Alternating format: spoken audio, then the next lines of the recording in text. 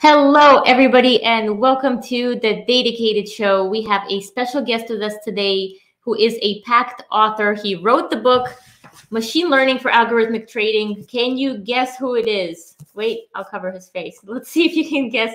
He thinks the whole world knows him already. So let's see if you know who I'm going to be speaking with. Put his name in the comments. Really looking forward to this session.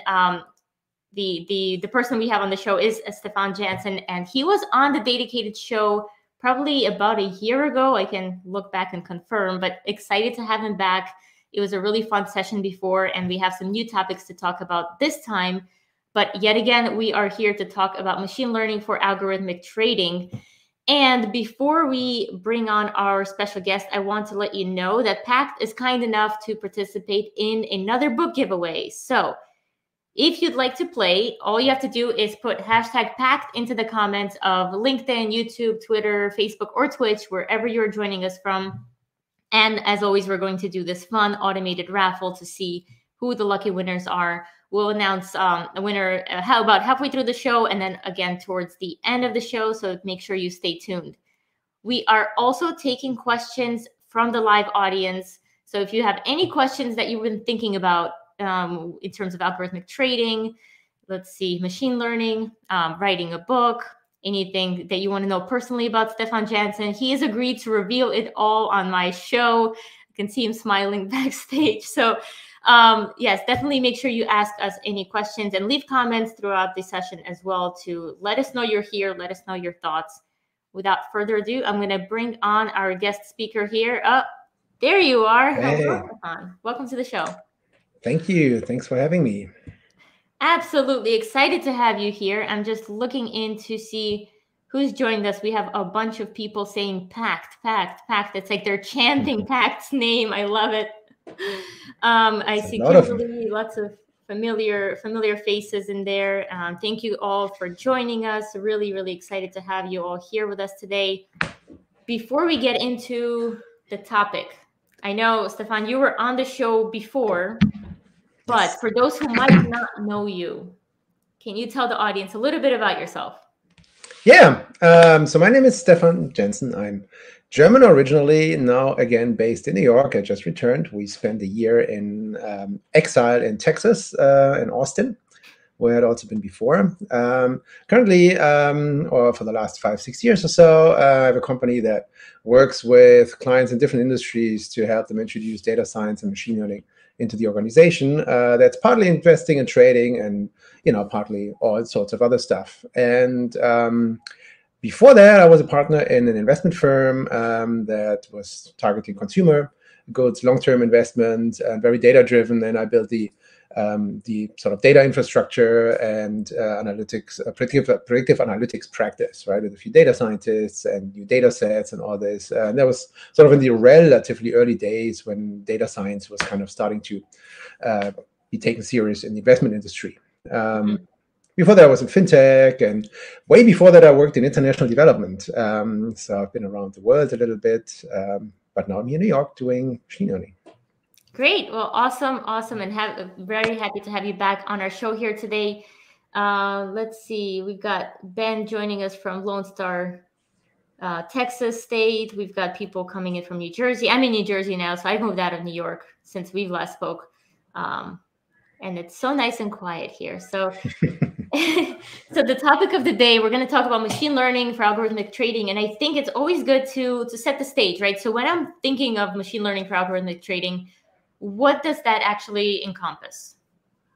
Yeah, so we can sort of take it from the end, right? So there's trading, right, which, we know is sort of buying and selling of assets, typically on exchanges.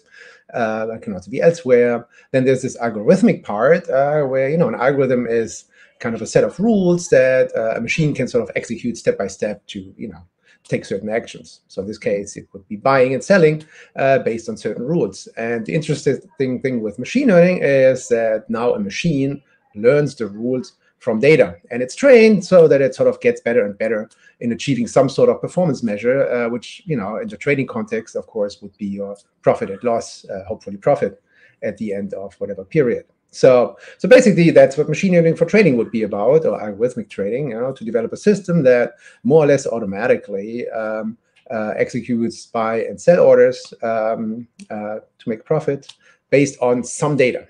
Now, that's kind of a very broad description, In practice, it can be many different things. It can sort of range from, I have a model that helps me predict returns, but there are still maybe manual rules that decide maybe I'm just going to buy the top and bottom, whatever, 10% of the ranking that my model predicts, or I could have something that's way more sophisticated, like a reinforcement learning agent that literally learns the entire process from like, how much should I buy of each stock and when should I sell it, and that probably based on some model in the background that predicts return, but there are more decisions to take in the process, right? It's not just which stocks should I invest in, for instance, if it's equities, but it's also how big should the positions be and things like that, how should I mix the stocks, risk management and all these things, right? So you could think, and the large, very successful hedge funds, they're building systems that are more akin to something that is end-to-end automated.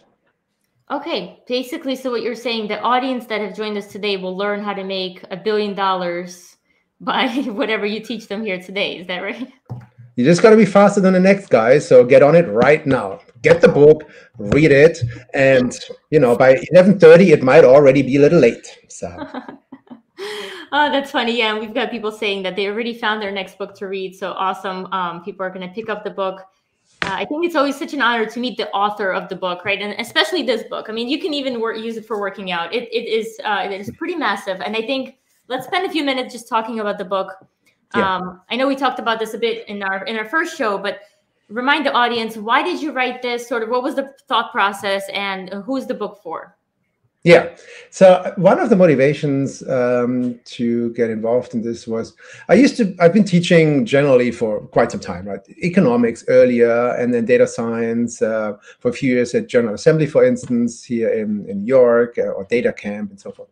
And I especially while teaching at General Assembly here in New York, there were always quite a few people that actually worked in investment, folks from hedge funds or investment banks, etc. Right? And they were getting a fairly generic training in data science, right? Because of course there are these like generic things that you can teach, like, oh, I want to predict the color of the iris or cluster them and things like that. But then you have a whole different set of knowledge that really applies to financial data, right? Machine learning is all about data, so you want to know a little bit about the specificity of or the domain-specific aspects of the data. And these courses never really touched on that, right? Mm-hmm. So I always was thinking at the time, these people, there's a different way of talking about machine learning in the context of trading that involves everything, like how do markets work, what do I have to know about financial data to actually use them properly, right? And also, how do I deal with the specific challenges in the context of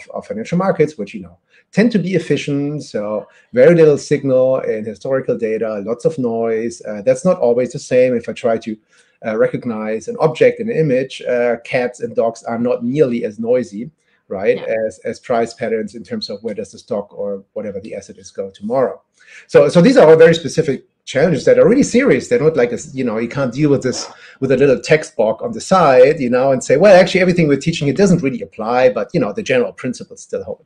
So that was kind of part of the motivation. And since I've been doing this before for a few years in the context of this investment firm, I thought it would be kind of nice to put some of this on paper. And the book reflects this a little bit in that in the second edition contains quite a bit of sort of intro into machine learning as well. So the assumption is that, well, you may know a little bit about machine learning, but it might be helpful to get the background on how models work and sort of a little bit of the theory behind this. It's not a theoretical book, I would say, but it does cover these things to some extent and references other sources, and then always demonstrates, well, now if you want to apply this to financial data, then here's an example how this would work. And it also goes very much into this end-to-end workflow, right? Because this kind of modeling kind of aspect of the workflow where you get your data and work with them and then predict something like returns.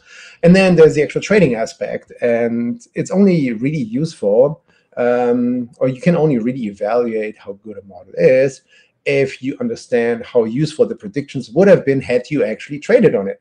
So that's where this whole backtesting aspect comes in, you know. And so you can't really say, well, the correlation of the returns with the outcomes was X, so you know I'm going to make money. That isn't really telling you as much as, well, could I actually have traded those, right? So there are these practical aspects. So the book goes into this as well and tries to demonstrate how to think about this end to end and how to also work with this in practice, you know. Okay. So yeah, thank you for that explanation. I'm also wondering, since there's quite a bit of code in the book, do you think there's a prerequisite for the reader to have some programming language knowledge? I mean, the book uses Python, and it would certainly help quite a bit and avoid some frustration if you already knew, for instance, how to work with pandas. You know, if you basically literally wake up one day and all you've used before was, say, Excel, and now you read that maybe quant trading and automating things with Python is the future. Let's use this book to kind of deal with this all. It might be a little tough, right? It's asking a little much. So you know, there are so many resources to kind of get started with these things. I would recommend doing this first. It's not that the code is like super complicated and it goes into like sophisticated software architecture and algorithmic optimization stuff. Not really. It basically uses libraries, right? So there's a lot of just calling libraries to execute things. But still, you know, you want to be fluent enough that you don't get hung up on, oh, how do I actually write this code? What does that actually mean? And stuff like that, you know? Right. That makes sense. Okay, so I'm going to take a couple questions from the live audience here. First question from George Fierkin. He is asking, are there specific public machine learning algorithms used for trading, or are they all proprietary? Well, so that actually goes very much to the heart of the matter here, right? So the book is written as sort of a toolbox, right, that uses algorithms, right? Say, I don't know, gradient boosting is an algorithm, right? It has been published and is known and has been implemented in code that is open source, right? That's the algorithm. Now, you want to use that algorithm, which you can also use to predict, I don't know, the success of a marketing campaign or what have you, right? Now you want to use this to predict returns. The proprietary aspect is, well, what are the input data? How do I use the input data to feed them into the model? What kind of returns am I actually predicting the next minute, the next hour, the next day, the next month, you know? All of these kind of go into the ultimately proprietary setup of this end-to-end, if you want to call it end-to-end pipeline, you know, of data selection, feature engineering, and then the actual model training in its specific form and so forth, right? And then later, of course, the actual trading strategy, right? Because even if two people that have the same model with the same prediction could take very different decisions on how they actually trade on this, go only long, go long short, different holding periods, etc., right? So there's so many different other parameters. All of these are proprietary, but the one thing that's public is the actual algorithm. At least as a starting point. You might even want to refine that, right? You could, of course, come up with your own gradient boosting variation, right? That's also possible, but that's maybe not the principal aspect here. Okay, thank you. So I have an easy question for you, and then maybe a more difficult one. Let's start with the easy ones from Bharat. He's asking, does the book cover how we can apply some of these concepts to personal finance or personal investments? I mean, the book is geared towards selecting individual assets for a limited holding period. So to trade maybe on a daily basis every 5 days, you can set it up to trade on a monthly basis. Some people do much longer here holding periods, right? I mentioned earlier that, for instance, we were working in an investment company where the goal was really to hold consumer equities over months and months and even years. And there, actually, the goal of your prediction was not so much the return of the stock, but actually the prediction of how the markets would do. So the actual economies where certain companies were doing business, right? So how would consumers develop in different parts of the world, right? So you could, set up something like this for yourself. Now, of course, that is quite a bit of effort if all you do is invest, a certain amount of funds and don't want to be spending hours and hours managing these funds, right? So in theory, clearly it's applicable. In practice, you might find it a little labor intensive at some point for that purpose, Yeah, makes sense. Okay, ready for the more difficult question? Well, I don't know. I think it'd be difficult. Let's see if you where can does the market go tomorrow? No, what has been your best trade or investment idea? Yeah, good question. I mean, so there are many different aspects to this, right? And the only ones I could sort of mention was maybe in the context of this investment. So one thing is clearly to high level say what works best is ultimately data driven. So I work with clients that have access to some sort of proprietary data feed or a very proprietary way of utilizing data. And that is a very good starting point, right? Then on the other hand, there are simply, and this is actually kind of similar, if you get, ultimately markets are efficient, right? So you need to get some insight that few people have and maybe get a perspective on that insight that differs from what other people think, So the other good investment ideas, I was always impressed especially like a few years ago when people were going deep into emerging markets and researching how these markets work and how companies were doing, because it takes some actual legwork, especially in the past, these were not as transparent. So you could do quite well. And also in a fairly interesting way if you actually like to kind of get around the world and do things like this. So some interesting pieces would come out of something like that. Of course, it would have been a great idea to buy Bitcoin 10 years ago. You didn't? What do you mean? Which I did not, even though people were suggesting. But I was, of course, the good old economist dismissive. No, this is not a currency. This is not going to work. Well, it might still fail, but it's been doing quite well. So yes. Okay, so what will the market look like tomorrow? It's going up. It's going down right now. So tomorrow it's going up, I think. Okay. Buy the dip. Another question here. So what is the investment advice? No investment. What are the day-to-day activities performed by algo trader, data scientists, and machine learning? So, and also what are some future opportunities look like? Yeah, I mean, so this sort of the day-to-day activities have very much to do with the various elements of this sort of end-to-end workflow, right? Because if you start at some point, say you join a firm that actually uses machine learning to make investment decisions, right?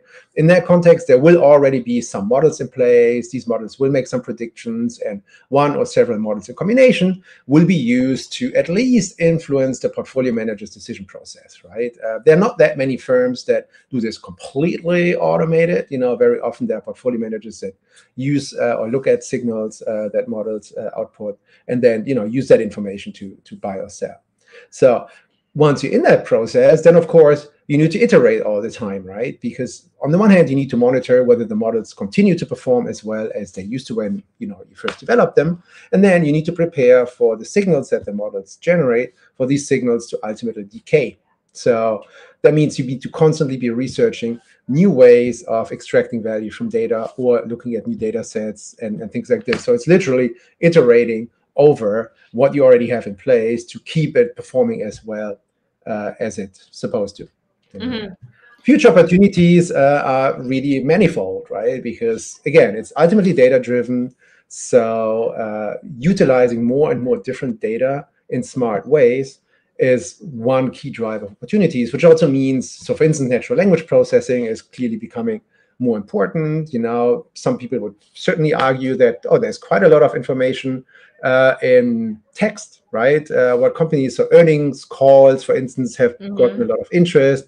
That's still relatively recent. It's not like the newest thing on the block, but people have been starting to look at this with more sophisticated transformer models and so forth.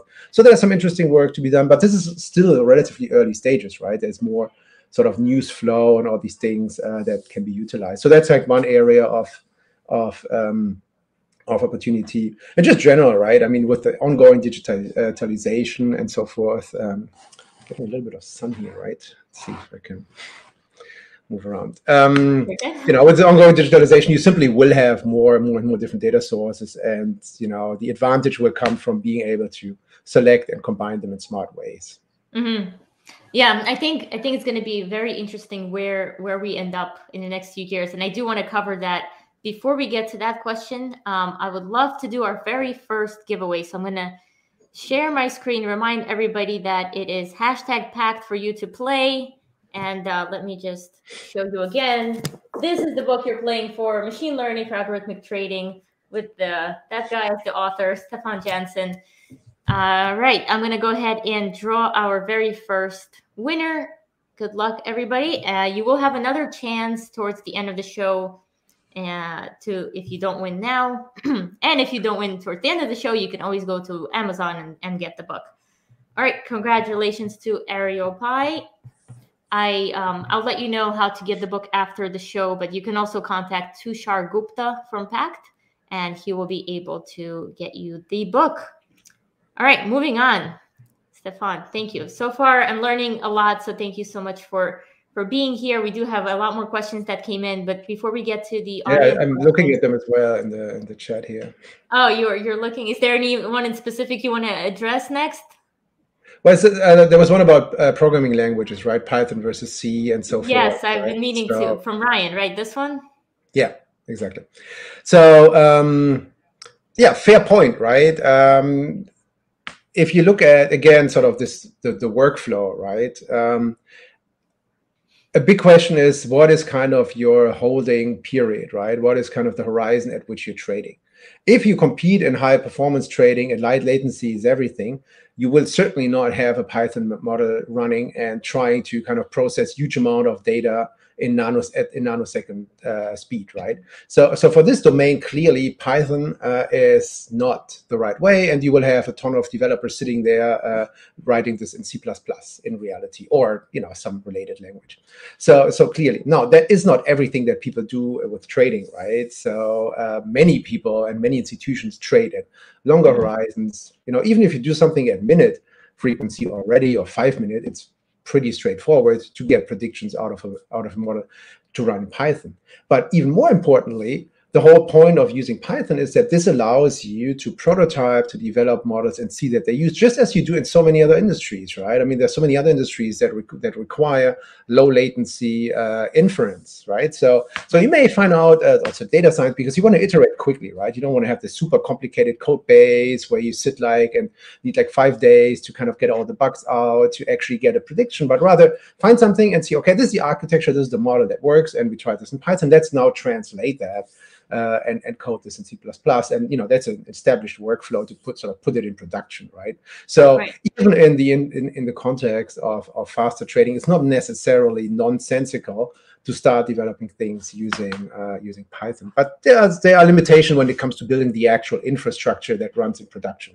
But that is the same as elsewhere, right? I doubt that Google is running its search engine or anything that run in the background there using scikit-learn, right? So Right, thank you. And then there's sort of another question that's related to models here from Kevin. He's asking, are the models only for equities, or can they be also used for other assets? So in principle, so the book uses equities at different frequencies. So the bulk is, the book relies almost exclusively on free data in the second edition. That's actually, we'll talk about the third edition in a minute, but that's something I'll change in the third edition just because it's a somewhat limiting factor. So the book uses free equity data, mostly at daily frequency, but there's one data partner that offers minute data. So there's also examples at much higher frequency. But some examples use either international equities or ETFs as well, right? That's currently what's in the second edition, but that does not mean that the tools themselves are not applicable to futures or options, etc., right? Because it's about demonstrating a workflow and generating predictions, right? The features will be different, the input data will be different and so forth, but the overall logic will apply, right? And if you want to trade options or futures, you will need your own domain knowledge for that space anyway, right? So, which is a general point, right? The book does not give sort of ready recipes to kind of set up your little hedge funds or start making money tomorrow, but rather something that you can apply to a domain where you have specific expertise to pick data or set up a model that actually differs from what most people do. Right. And Stefan, you mentioned the third edition. So a few questions there. I know you have a new version of the book coming out. When can we expect to see this updated version? And then sort of take us through what are some of the updates going to look like. Yeah, so that's a little on the horizon. So sort of a specific date will be a little difficult. Hopefully, at some point this year, if things go really well, then maybe towards the third quarter. But it's not like my main job. But I will start collecting ideas, and there are quite a few items that are already on the list. One big change is that it would be great to actually use data that you would have to pay for, which means they're actually also higher quality. That doesn't mean that they're very expensive. So it looks like we have a partnership with NASDAQ for the third edition. NASDAQ acquired Quandl. So there's a ton of different data sets on their platform that cover fundamentals. So there's a lot of equity data, of course, right? Fundamentals and equity options and so forth. So there's a lot of interesting new pieces on that front, but then there's also fixed income, futures, Bitcoin or cryptocurrencies, more broadly speaking, and so forth, right? So you should expect to see that diversity reflected in the examples, so which I think is great because obviously that's what people actually do in real life.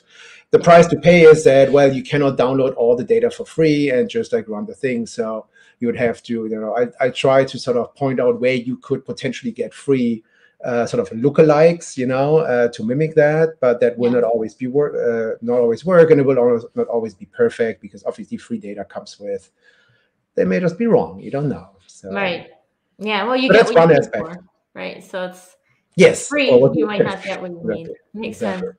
So that's one aspect, and just generally in terms of what's new is so there's quite a few things that will be new besides the different asset classes. So the industry or the research has evolved a little bit in making models more finance specific. So there's quite an interesting strain of research. There was, I think, initially started by Brian Kelly, who's at Yale and AQR, that starts to build deep learning models. They're not very deep, they're relatively shallow, but the architecture reflects what researchers have traditionally used to model returns in sort of financial economics. So the idea that returns are driven by a certain number of factors, as opposed to using hundreds and thousands of variables. So there's like the original sort of kitchen sink approach where you say, oh, I'm just going to take everything I have in terms of data and build a huge model and then hope that it predicts return, right? And then these more modern models, they say, let's distill out of these factors something that ultimately makes the model more data efficient because it has fewer parameters, right? So there's some benefits to that. And they perform quite well. And it's interesting because it sort of marries now sort of what we have learned, because finance, of course, has a very long history in quantitative methods, right? It's not like they're just starting yesterday, which is one of the reasons why maybe they took a little longer to get off the ground than, say the consumer internet companies, right? Which were starting from scratch. So, but now that they're on it, they're starting to integrate what they've learned over the last 4, 5, 6 decades with sort of these new flexible models such as neural networks. So that's kind of interesting. So there will be more. There's a little bit in the book already, right? So there will be more on that. Generally, I think the aspect of making the examples more sort of either closer to the research frontier or covering different aspects of what people in the industry do will be more pronounced, right? So there's that aspect. There are other areas, for instance, of what institutions do. For instance, so the second edition usually looks mostly at let's just predict returns and then trade on that. There's, for instance, market making, right? So a lot of large institutions, they operate as market makers. So they provide liquidity, they buy and sell all at the same time. They may decide at which price to place a bid or an ask, and then for how long to hold it, etc. And the interesting reinforcement learning models emerging in that space, for instance, right? So that's interesting. So that will be covered. That's not necessarily so much for the individual hobby trader, but it does cover an important area where sort of the industry is adopting the technology in a more professional way, or more sort of it takes it on and then really develops it in a way that's suitable for the tasks at hand, Another aspect that's new is so at the very high end frequency, at the very high frequency end of the spectrum is tick data that's typically captured in order books, right? There's limit order books, where the exchange, say the NASDAQ, constantly records who is placing a limit order, right? Which means I'm ready to buy or sell the stock at a certain price, and then the order may just sit there. And that gives a lot of insight into what the liquidity in the market is, or the demand supply for a stock. It's very different from just seeing, well, the stock yesterday or just now traded for 150. when you know there's like, I don't know, millions of dollars that want to buy at different levels and much fewer that wants to sell, or vice versa, right? So it gives insight into the demand-supply dynamic. And then new interesting models coming out of Oxford, Man Institute. Man is like a large quant fund. They fund this institute at Oxford that applies, so one applies convolutional neural networks to the structure and the patterns that you observe in this limit order book. So that's kind of interesting because that's like fairly cutting edge and highlights another area in which the industry is evolving. Again, at the high frequency end of the spectrum, very data intensive, and you need a ton of infrastructure to actually do that. But, I think it's a fair point to sort of show that as well, to make it more diverse. Yes, Stefan, a follow-up question on the limit orders. Is that data available for people to actually see? Like if I'm trading a stock, let's say Apple, and I have a limit buy order, I guess when I was trading stock, I always thought that was only for my eyes only. Can other people see that? Not that this is Kate that now wants to do that necessarily, but if the order appears in the order book, depending on the access that you have, folks can certainly view that if they pay for this, right? Because it's registered in the exchange, and so that's one piece, right? When you trade on Robinhood, and then the order gets shipped off to Citadel, so other people also implicitly see what you're doing, which may or may not be to your advantage. But the order book literally works like that, right? People sort of play games with this, right? You place orders, you withdraw them because you sort of want to maybe fool other parties in terms of what you're intending to do or what the market looks like at a current play. So it's a competitive environment, right? So it's like playing games, and maybe it's good if you place a bunch of orders that you're potentially willing to buy stuff at a high price, and then everybody gets really interested in buying this because they think. But then you start selling because then the price goes up, so whatever, so there's a bunch of, and this is kind of how it's sort of more sophisticated, at the larger shops, how this kind of would work. Very interesting. Thank you. We have a question here from Amit. He's asking if these algorithms are hard-coded for the US exchange, or can they use for other exchanges as well? No, not at all. I mean, so there's one, some of the limitations, again, are the use of free data, right? So the book originally built a little bit on the tools that Quantopian had developed. Quantopian is this, used to be a crowdsourced hedge fund, fairly generously funded by Google Ventures and others, that eventually wasn't successful, and the team was sort of acqui-hired by Robinhood. So they also they used a lot of a data set that had been developed by the community and hosted by Quandl, which was now acquired by NASDAQ, and that is US equities. So quite a few examples rely on that data set simply because everybody can get it and it's free. Nothing stops you from, substituting in your, what have you, right? Bombay Stock Exchange or China or something in Europe, Yeah. Okay. That's the whole point, right? The whole point of the book is to show this is the overall framework. Please bring your own data, otherwise it's not that useful anyway. Yeah, makes sense. All right. Question from Pamik. How exciting, and this is for you personally, how exciting is algo trading for you? And he's asking for some boring pros and cons. Maybe just give us like your favorite part, your least favorite part of the space.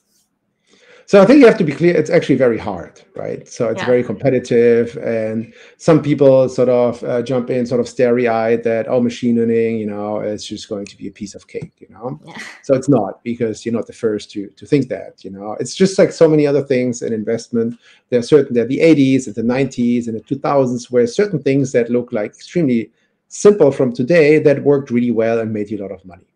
So that's kind of the starting point. Now, of course, then on the positive side it is very challenging because you get rewarded directly for your efforts, right? You don't have that many places where sort of your decision and your own intelligence ultimately in coming up with a unique solution is directly related to your payoff at the end of the day. That doesn't happen that often. That's why people are attracted to it, right? Because they literally want to outsmart the market, and directly if you look at your P&L if that was working or not. And surprise, surprise, sometimes it does, and sometimes it does not. So if you're attracted to kind of a setting like that, then this is certainly very good. If you rather attracted to a steady job, yeah, maybe where you always know what happens the next day, and you kind of want to, take it easy, then there are many better places to achieve that. Makes sense. Absolutely understand. Okay, question here from Daniel. Do you take external, non-market specific data into account in your models? So the book kind of divides it into market fundamental and alternative data. So if you say non-market specific data, you're probably referring to alternative data, I'm assuming, right? So market data is everything that sort of the exchanges generate, like the pricing and the volumes and so forth, which often goes into this technical analysis kind of part, right? The charts and all the different indicators that use these inputs. Fundamentals is what companies report, earnings, revenues, costs, and so forth. So alternative data is literally everything, and there's a chapter on alternative data, and there are several examples, especially in the natural language processing part. Naturally, right? I mean, we use earnings calls, we use SEC filings, and then some non-financial data to illustrate certain techniques that are less interesting. There, of course, the challenge is there are not that many, and I think there's a news data set actually. So I think I've used some Reuters news or something. So there are examples that utilize these data sets. Again, on the free data side, it's somewhat challenging to have large-scale, super interesting data that are just available for free. So that's kind of. But again, like once you know the general technique, you can apply this elsewhere. We use images. There's a little bit on images. Images are kind of hard. There's always this idea, I can use satellite images to predict how many people are visiting the shopping mall, or where the tankers are going, and what the harvest is going to be like if I trade commodities. And there's some validity to that. The reality is that very often you might actually get better data that tells you that is much closer to the source if you really want to learn these things ahead of time. So it's much better to get actual credit card company data to understand what people are actually buying at the mall than counting sort of the cars on the parking lot, because who knows where they're actually going. Maybe some people are just sleeping in their cars, or there's an event nearby, and maybe they all just go to the food court, or so there's kind of it's less direct. And sort of more noisy ultimately, right? Same with tankers. I mean, if you get access to the actual logbooks at harbors, right, at the stations that sort of process the cargo, that's of course much closer to the source than see some tankers floating around in the air, So there are examples like that, but I think text itself probably is more interesting than many images. But there will be exceptions, right? So. Yeah, very interesting. I never actually thought about the use of images in this, so very, very interesting. But like you said, it might end up confusing you even more, right, by giving you maybe misleading information. I think it was like one of those things that early on were sort of very prominent in the debate. We got all these insights from satellites. Everything is now crystal clear. And I think that may certainly exist, but you have to really know why you're using the images and not some other source of data that might give you a similar insight of higher quality, So because images are cool. That's why they're new, they're interesting, and you want to. And that also was what was driving the success of deep learning initially, right? I mean, 2013, AlexNet and all this stuff was all based on images. So clearly, that had kind of the aura of, the real new stuff. So. Right. All right. More questions. One from Tyrell. So you mentioned that you need first movers advantage when it comes to models being used in production. What is the average time frame for projects at hedge funds that you worked with? And what is the project workflow like when introducing new ideas into the pipeline and seeing it through to the end?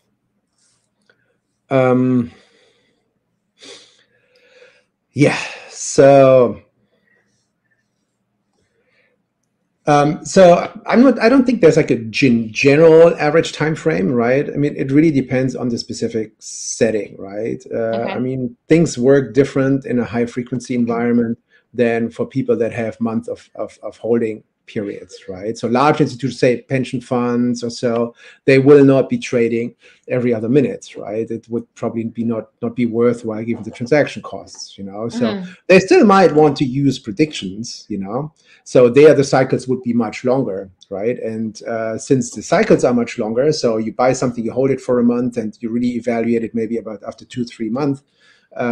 You will also not be sort of renewing the models that much, right? So that's kind of one end of the spectrum, And at the other end of the spectrum are things that happen every day, where you have sort of a profit and loss, so almost every second, right? So clearly in that environment, you will notice much sooner if a model, for instance, is not performing as good as baseline, over some period. So clearly you'll be iterating much faster there, So it really depends very much on the context, that you're in. Okay. Yep. Thank you for that. Kevin wants to know your favorite financial news source, if you have a favorite. I mean, but Bloomberg clearly is kind of still a very prominent name in the game. Just look at the number of journalists they have. If what you want is sort of fast news that covers a bunch of different areas that are related to trading, I mean, that's why people pay whatever, 25, 30K for the terminal, right? A significant chunk of that is the news you get there. Right. So, but then of course there's a bunch of other things that are more deeper, longer term, right? And there are people that write specific newsletters or that write. I mean, some of the financial press is also not that. I mean, I read Financial Times very regularly, sometimes Wall Street Journal. So so this is more like looking, I don't know, like a deeper report, looking at a specific issue, things like that. So it really depends on what you want to get out of it. Books are also not bad, right? So that's not news, strictly speaking, but it may be news in the sense that it introduces a new technique or a new, a new aspect that's also used. So it's a little bit of sort of news, technologically speaking, maybe. Right. So let's talk a little bit about the future before we get to our wrap up and final giveaway here. I know you mentioned a little bit about natural language processing and sort of that being used in algorithms now, and we talked about images, but what else do you expect to see in the algorithmic trading space?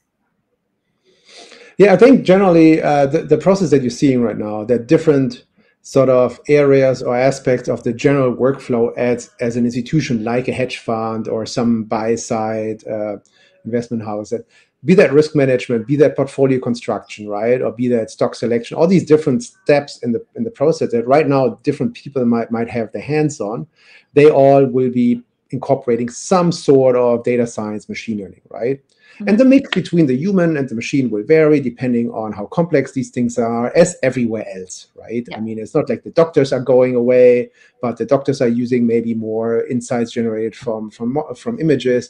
The same for a fundamental analyst that looks at companies longer term, might also be quite happy to actually get decent machine learning model forecasts of the revenues or so of that company. That's helpful, right? It's maybe better than just doing a sort of straight line projection or plugging in some growth numbers into an Excel sheet. So you have you have that, but then of course you will also have more institutions that sort of will try to set up this end-to-end automated workflow. I think that's not that's far from an off-the-shelf solutions. I think it's early days to do this, and probably some scale is required, and some have closed shop, right, or have kind of aborted these attempts. So I think the jury is out if we will have very soon a large number of fully end-to-end automated sort of like reinforcement learning bots dominating the market. That doesn't mean that in certain areas that won't be successful, but at scale and across the board, we'll see.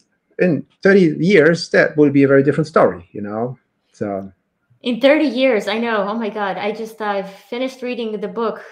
2041, AI 2041. Not sure if you read it or heard of it. It's by Kai-Fu Lee and Chen Chu-Fan. It's basically 10 predictions for the next 20 years. Very, very interesting. If you're into that sort of thing, it's kind of like a realistic science fiction with this AI expert who sort of predicts what could happen. Yeah. Oh my goodness. What are your top three? What are your top three predictions from that? Well, okay, so the one that really stood out for me was the displacement of workers, right? The people whose jobs are sort of being automated, and how we're going to have to work with robots. That one was very, very realistic for me because I could see this happening, with autonomous driving and all that. The second one, there was basically giving up your data for better insurance premiums. That was another interesting one where they basically follow you around. It's pretty much what we have with our phones now, but on a larger scale where they actually use all that data to determine what sort of premiums you need to get. Yeah. And then they try that with cars a little bit already, right? I mean, you can plug these devices into cars, so you get a little bit of that. I don't know if that really is. Yes. But it's going. Yeah. It started. Yes. I mean, and then there was some really depressing things like, warfare and all that. That was just very eye-opening of how it depends on which way the world's going to go, right? With AI, it could be really, really good or really, really bad. Yes. Hopefully we'll be somewhere in the middle, like we usually are in this world. But very, very interesting book. That's going to be our book of the month for February. We have a data book club that we manage. So interesting. Yeah, these are really relevant topics. There was one interesting thing I came about like a year ago. So the question was general artificial intelligence, right? Is this going to happen like anytime soon? And it was a survey of all the folks that were participating in the large machine learning conferences, right? So academics at the research frontier. Yeah. And one thing that was so striking was that most people were like, yeah, it might happen, not anytime soon, maybe 2070 or something like that. There was one group of researchers that was much more aggressive as to when that would happen. Do you have a guess what group that might be? And whether it would be age or geography or any other factor that might distinguish them? I don't know. Were they Germans? I don't know. No. Germans are so skeptical. The Germans are like, nah, we probably don't really need this. We already have like good mechanical engineering, which works quite well, No, it's the Chinese. Okay. I was going to say Russia or China next. So yeah, they were literally way ahead of everybody else in their expectations, And so that's really interesting. Your fast moving environment shapes your expectations probably to some extent. And of course, in China, certain things work better, right? If you need access to data, maybe certain places get a head start over their Western competition. Yeah. And then Kai-Fu Lee wrote another book about AI superpowers, and he talks a lot about I know China that, in that book as well. So. Lots of interesting stuff. All right, everybody ready for our giveaway? Let's see. I'm going to add this to the screen again. So congratulations again to Oriol. We're going to draw this in just a second. Before I hit draw, just a question, Stefan. Where can people get your book if they don't win right now?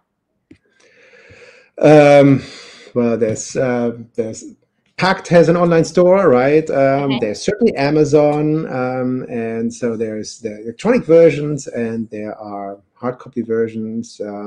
I heard from so it depends on your reading preferences, and of course there are these online subscriptions, right? There's Safari online and O'Reilly and these things, So there are a few different sources. Also, if you're just interested in the topic, then and you like code, then I'd really recommend to check out the GitHub repository because there's literally like 150 different notebooks out there you can just look at.